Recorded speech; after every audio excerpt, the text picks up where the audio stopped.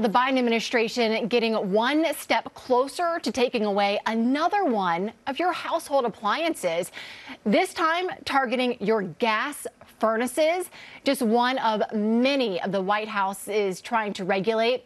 Joining us now, Idaho Republican Senator Mike Crapo, ranking member of the Senate Finance Committee. Senator, so glad to have you with us today. Thank you for your time.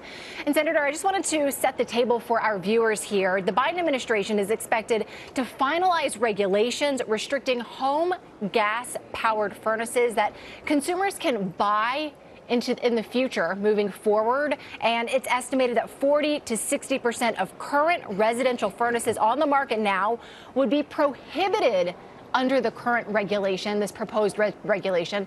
Senator, do you think this is overreach, and can Congress do anything to stop it? Well, this is clearly overreach. It's just another step in the president's agenda to drive carbon-based fuels out of our economy.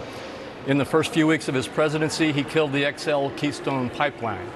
He wouldn't build any of the gas lines, LNG gas lines that were online, and the list goes on. People who go to the gas pump know what his attack on gasoline has done to the price of gas.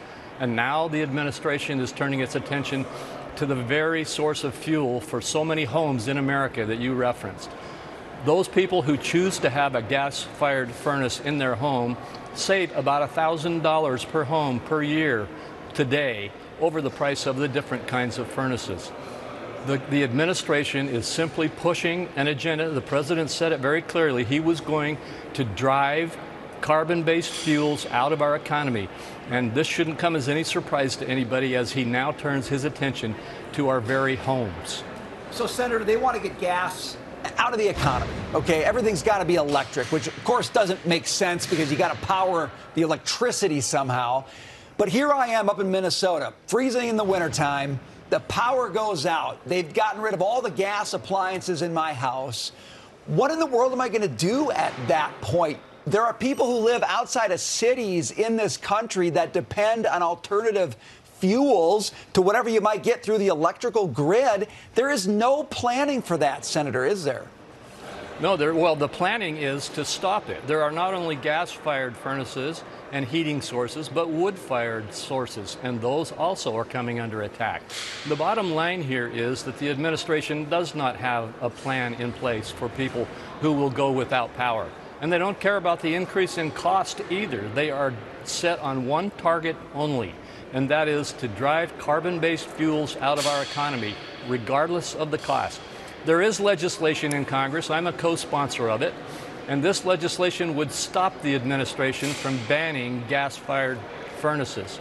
The problem with that legislation is that even if we could get it past the filibuster in the democratically controlled Senate, the president would veto it. So right now what we depend on is for the people across America to speak up and to tell the president they do not support his attack on carbon-based fuels.